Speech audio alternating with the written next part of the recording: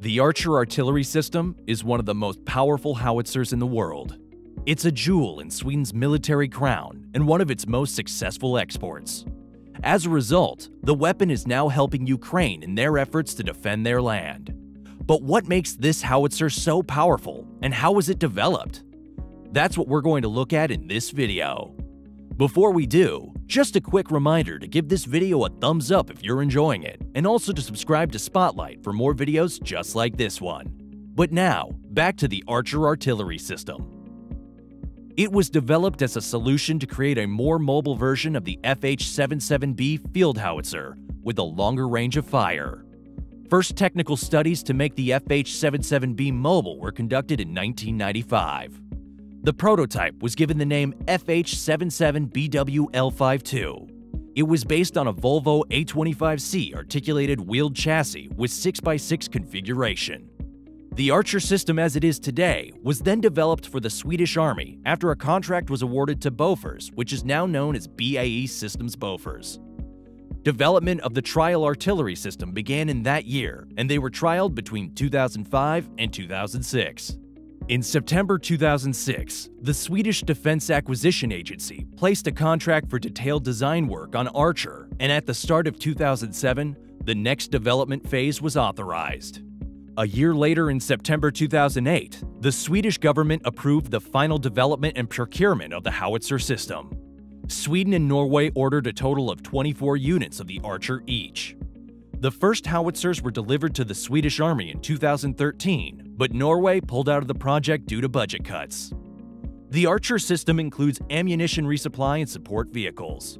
The vehicle platform of the Archer proper is a modification of the Volvo A30D 6x6 articulated all-terrain hauler vehicle.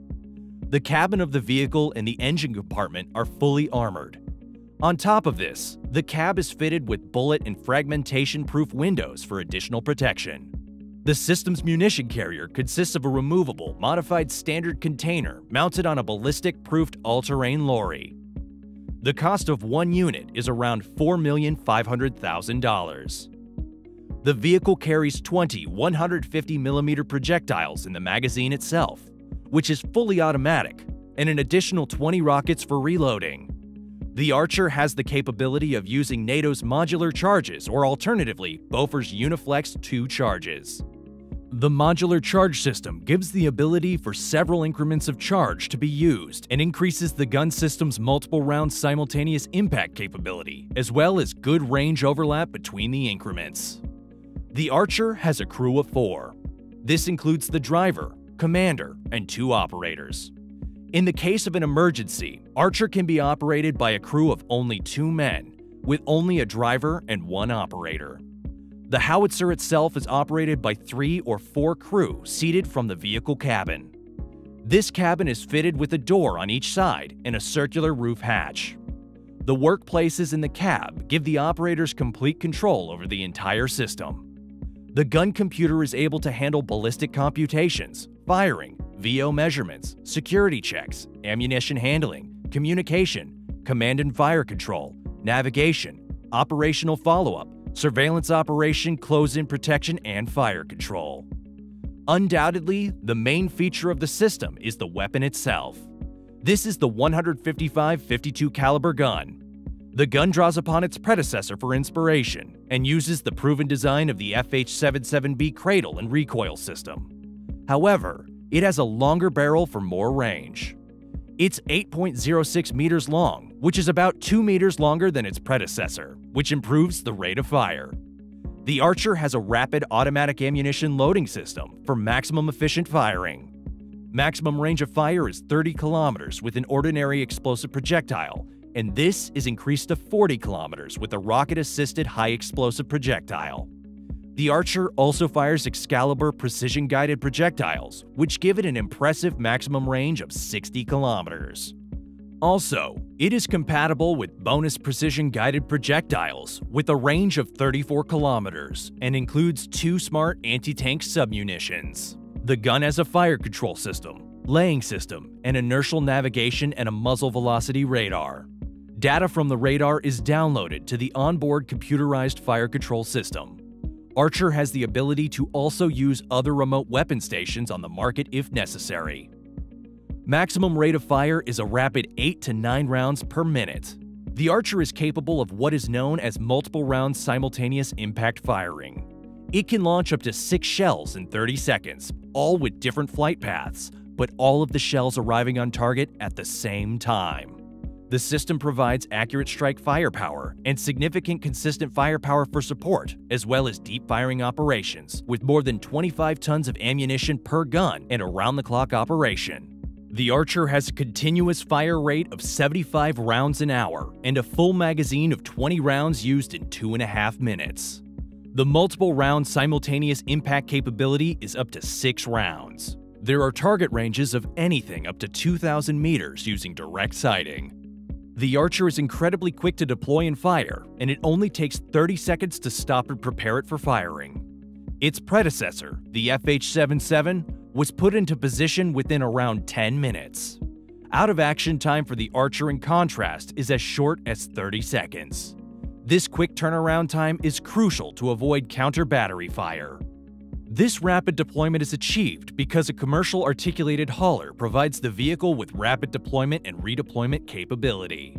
The hauler also helps move the Archer across all kinds of terrain.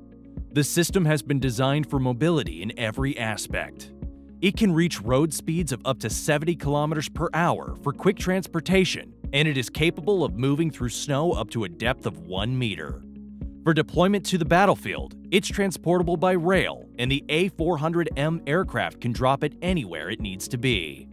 A remote weapon system, or RWS, which includes a day and night sight with a 7.62 general-purpose machine gun, is found on the roof of the cab for self-protection. Its Swedish developers have introduced the Lemur family of gyro-stabilized, fragment-protected, electro-optical sights and remotely controlled weapon systems. This Lemur machine gun can be aimed and fired from inside the armor-protected cabin if needed to allow for a lethal combination of attack and defense. The RWS is operated fully remotely to avoid any risk to an operator. It has on-mount sensors and is a stabilized weapon. The sensors can be found underneath the weapon. Extra features of the Archer include all-wheel emergency driving equipment, which makes it possible to drive with all wheels punctured. This means there's greater protection if the vehicle hits a blast pressure mine. It also has 2-axle skid protection that allows better transportation in difficult terrain conditions and on winter roads. Then there is additional storage space found in a center chassis and 4 side boxes.